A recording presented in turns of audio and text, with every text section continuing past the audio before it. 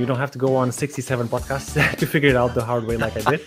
I already cracked the code, and I'm going to share it with you so you can start on the right side. Like those people will see you in action, and once they go to a call with you, it's a very different sales environment, right? They already know, like, and trust you.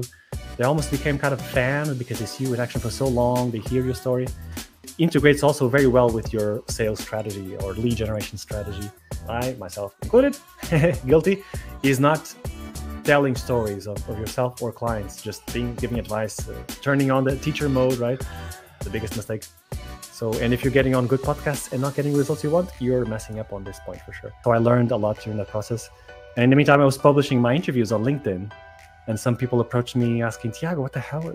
How are you suddenly everywhere? Well,